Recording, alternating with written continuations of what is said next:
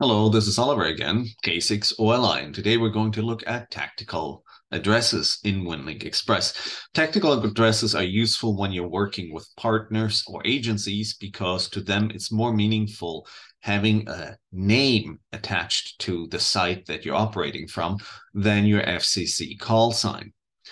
For example, if you're working at Huntington Hospital, Huntington is more meaningful to your partner agencies than K6OLI would be. And this is how you do it. In Winlink Express, go to Settings, go to Winlink Express Setup, and you have this whole area here for auxiliary call signs and tactical addresses. So today we're going to set up a tactical address. We're going to add an entry. I'm going to enter, in my case, which is a tactical address I use on a regular basis. So I already have a password set up for this, and we're going to enter this here. You can show the password to check that you've entered it correctly. And you can enable this on this computer. Generally speaking, only one station at site or on site should have this enabled because, like all WinLink addresses, messages are getting downloaded from CMS. Meaning, if you have two people have the tactical address enabled at the same time, you're starting dividing up who's receiving it depending on when they check. So proper operating procedure is only one station has it enabled. The others that may be set up disable their tactical addresses. So in this case, we click on Save. And now we have this tactical address set up. We click on Update. And now we can open a session, a Telnet Winlink session. I'll show you that this has been updated. I'll click on Start. And you can see it actually checked K6LI-1 and it checked tactical call Arlington. All right.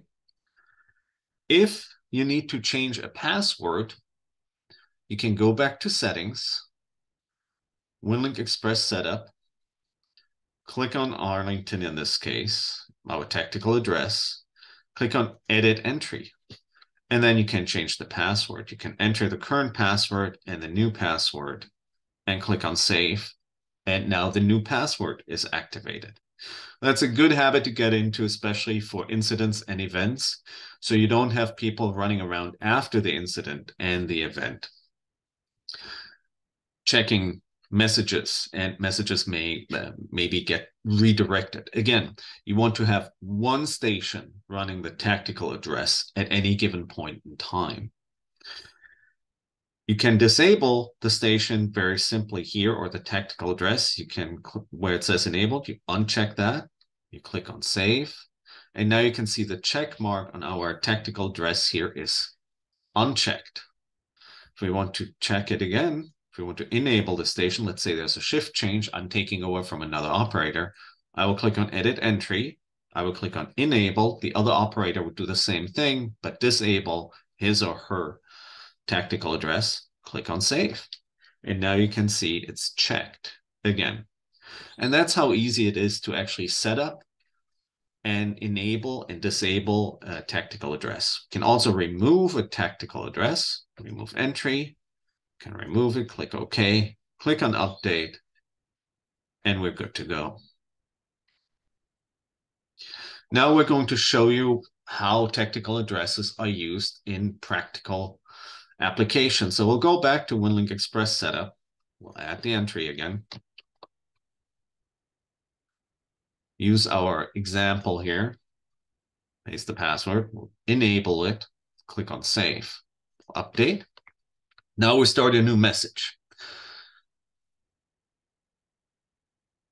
And in this case, you will see in the From field, you actually have the option now that says Arlington. You can select Arlington, send a message to another tactical address. Let's say we want to send one to Huntington. This is a demo. And now we can also select templates like we usually do, but we can post this to Outbox. And now we have our message in the Outbox from Arlington to Huntington. And understand that your call sign is still part of the message. So your FCC call sign is still being sent with your message. If, let's say, you're during an incident or an event, you can actually default to this kind of setting. So if you go to a new message, what you see here is it's still my FCC call sign with the SSID in this case, but I can click on the right here to set defaults. And the default account for sending, I can set to Arlington. Click on save. And then close this message. So now if I open the message, you can see it says from Arlington.